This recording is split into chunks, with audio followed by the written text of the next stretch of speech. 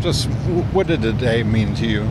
I've been waiting for this day since my freshman year in college, and just for it to finally get here, I feel like overall I did pretty good. I feel like all the guys did pretty good, and even the small guys that came here, I feel like everybody had positive energy. Everybody encouraged everybody to do good, and I feel like it was a good day for everybody.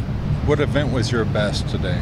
I definitely say the 40, the 5-10-5, and I feel like I did pretty good on the bench. I usually was getting like 12 or 13 reps after the workout, but just get 2 extra ones, I feel like that was pretty good. What do you think was the biggest challenge as far as training for this day?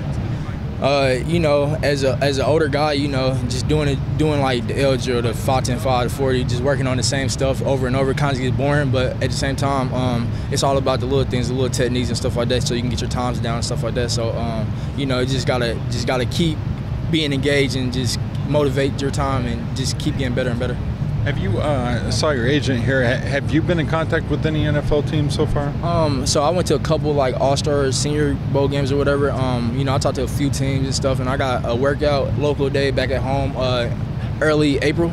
So I'm looking forward to that and whatever else happens. Who's that with? The Indianapolis Colts. Oh, very nice. Yeah. So talk about possibility of free agency and working to get on a team. Yeah.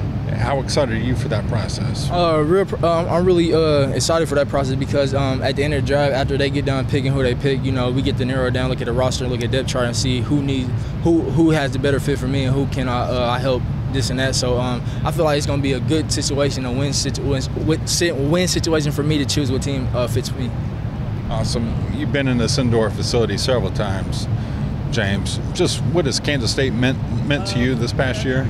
It means a lot, man. I think Coach climbing every day, man, just to give me the opportunity for my last year to play here at Kansas State and wear the purple and silver. And I've met all the guys when I got back here. It was good seeing everybody. Even though I had 1 year, I wish I had another one. Just the brotherhood, the bond that I had with everybody, and that would never go away.